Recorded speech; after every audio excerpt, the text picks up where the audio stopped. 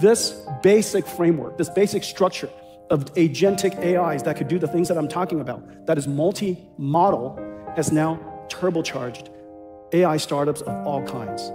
And now you can also, because of all of the open models and all the tools that we provided you, you could also customize your AIs to teach your AI skills that nobody else is teaching. Nobody else is causing their AI to become intelligent or smart in that way. You could do it for yourself.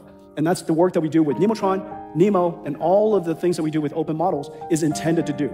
You put a smart router in front of it, and that router is essentially a manager that decides which one of the tasks, based on the intention of the prompts that you give it, which one of the models is best fit for that application, for that solving that problem.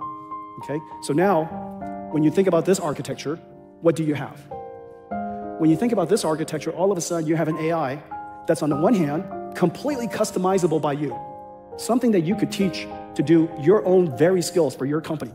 Something that's domain secret. Something where you have deep domain expertise. Maybe you've got all of the data that you need to train that AI model.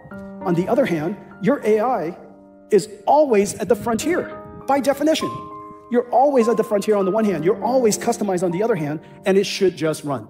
And so we thought we would make the simplest of examples to make it available to you. This entire framework we call a blueprint. But what we do is show you a short example of something that anybody can do.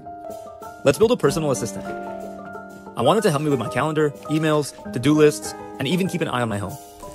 I use Brev to turn my DGX Spark into a personal cloud.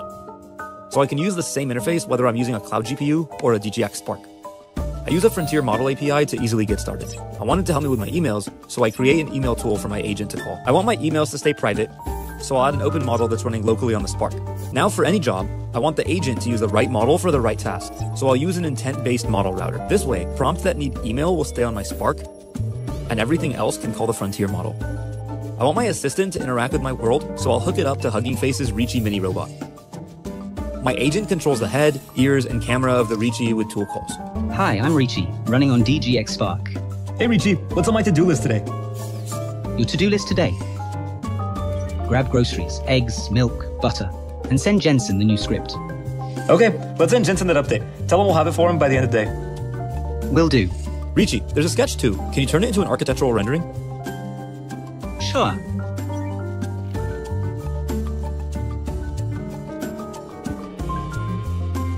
Nice.